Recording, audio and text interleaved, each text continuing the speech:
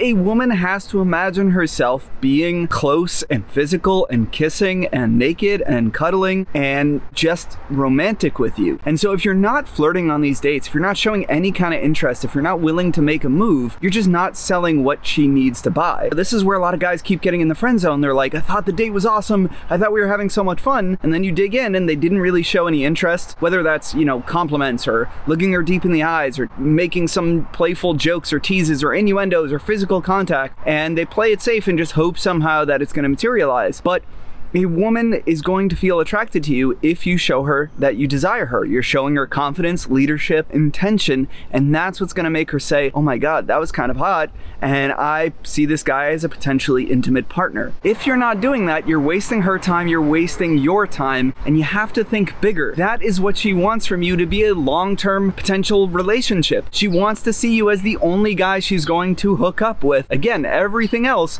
but that is the key cornerstone. So when you're thinking about your next dates, you have to say, I'm going here to show my interest if I feel that. I am willing to fail a date, be awkward, mess up to do that, because you often won't get a second chance. You can't just continue to play it safe and hope that that connection is going to materialize. It's so much better to say, I should go on the next 5 dates and get comfortable showing interest. That's my only goal if I feel it, than to just go on 5 dates without a plan and hope that suddenly you're going to have a woman fall head over heels for you. If you're not doing that on dates, that should be your goal, is to get comfortable with your sexuality, to get comfortable that you want to be romantic with them, and really making that a priority.